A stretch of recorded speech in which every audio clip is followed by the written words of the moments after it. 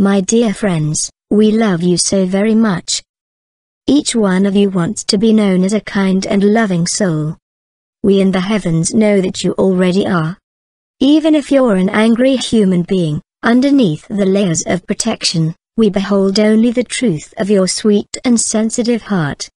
You never need to prove your worth or goodness to the heavens.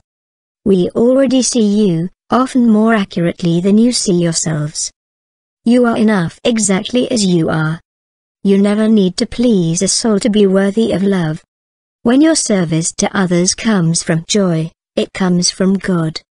When your service to others comes from duty, from a sense of wanting to get them to love or acknowledge your goodness, or from guilt, then it comes from ego.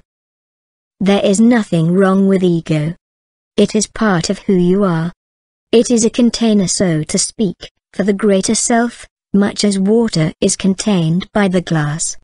The glass helps shape and define the water, but the water is free.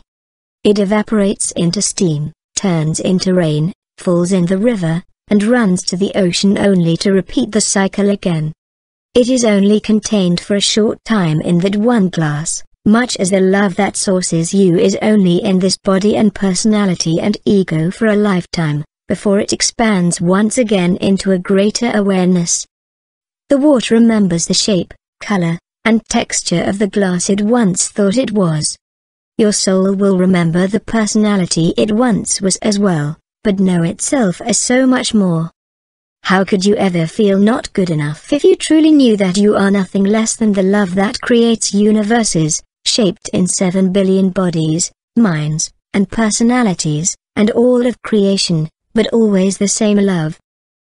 In every moment of your lives, you are attempting to remember this love. You have never failed God. You have never disappointed the heavens, for in truth you cannot fail that which you are made of. God bless you. We love you so very much. The angels,